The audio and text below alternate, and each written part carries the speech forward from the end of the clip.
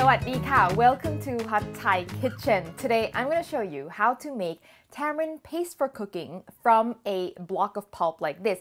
And I'll also show you how to process it so that you can make it in bulk and keep it in the fridge for months and months. So you only have to make this like once every 6 months or so.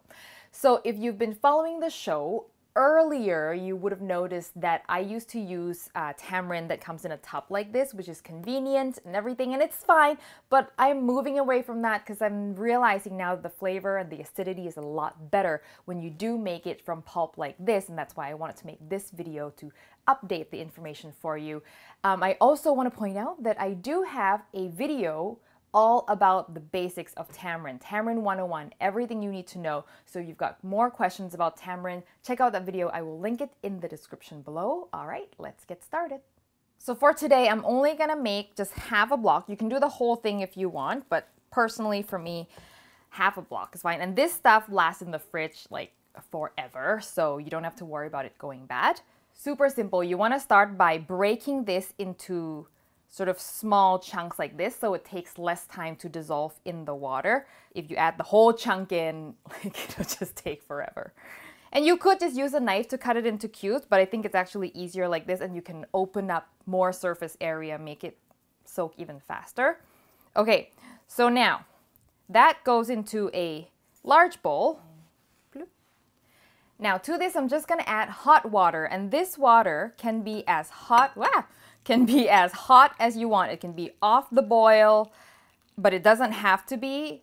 Pros and cons, the hotter it is, the longer you have to wait before you can start mashing it with your hand. But hot water will dissolve the tamarind more thoroughly. So don't go with like lukewarm tap water, things like that. That'll make it harder for you to mash it afterwards. So at this point, what I do is I just let it sit and just go do something else. Forget about it. It'll take about 30 minutes before it's cool enough for me to stick my hands in there. So here's our tamarind after it's been sitting. It's kind of lukewarm right now. Yes, I know it does not look appealing, but this will pass, trust me. So before we do anything, this is a lot more full than I had anticipated. So I'm just gonna move it into a bigger bowl so I can just like scrunch at it without worrying about spilling.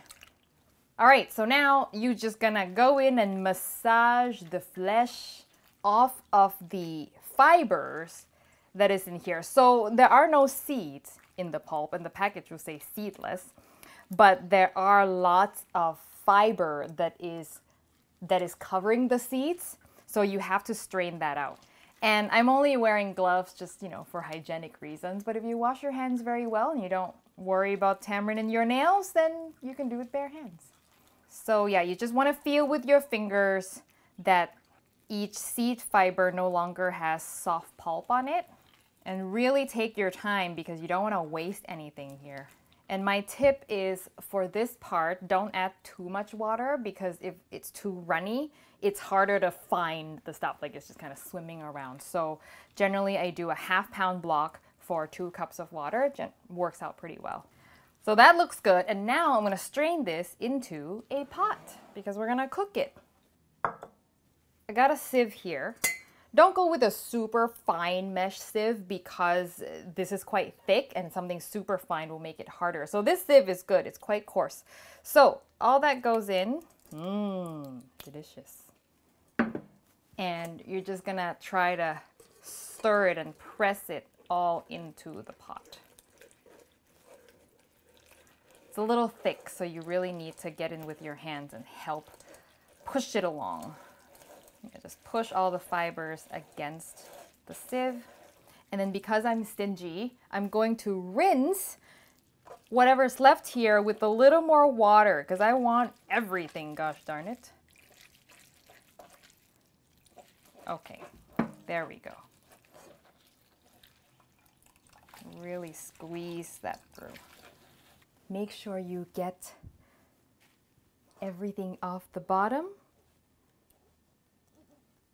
And that is it. So now, this is good to use for cooking right away, but if you want to keep it for a long time, you want to cook this first, kill off all the bacteria and everything, and it'll last a lot longer. So I'm just going to bring this to a boil. And because it's so thick, I would keep stirring to prevent it from jumping and landing on your arm. That would not be pleasant. So now that it is boiling, ready for the cans. Okay, so I like to use mason jars because if you add a really hot thing to a mason jar, it creates a vacuum seal, so then it'll last longer. But you can use any container that you like, something that seals well. I'm generally pretty good at pouring, but you might want to use a funnel. This is the perfect thickness right here if you're trying to sort of replicate the store-bought version. This is a great ratio. Oh, perfect. So this makes exactly 2 cups and a little bit. I have like a tablespoon left in here, which I will just turn into a drink after. Close that. Now, as you can see, I'm not going through the proper canning method. Like I'm not boiling these like you would a jar of jam. So I'm still going to keep this in the fridge. But if you want to go ahead and can them so that you can keep at room temperature for years and years, you can do that too. And that is it. Oh, you know what? Now that we're here, let me taste it. Ooh, nice and sour and flavorful.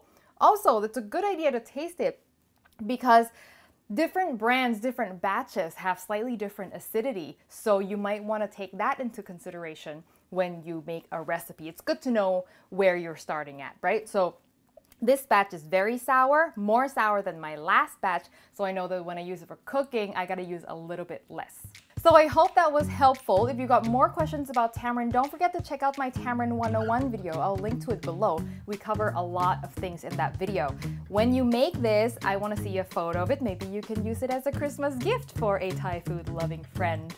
If you haven't subscribed to the show, make sure you do so you don't miss an episode like this, and click the bell icon as well so you get a notification when I post a new video. Thank you as always for watching, and I will see you next time for your next delicious time.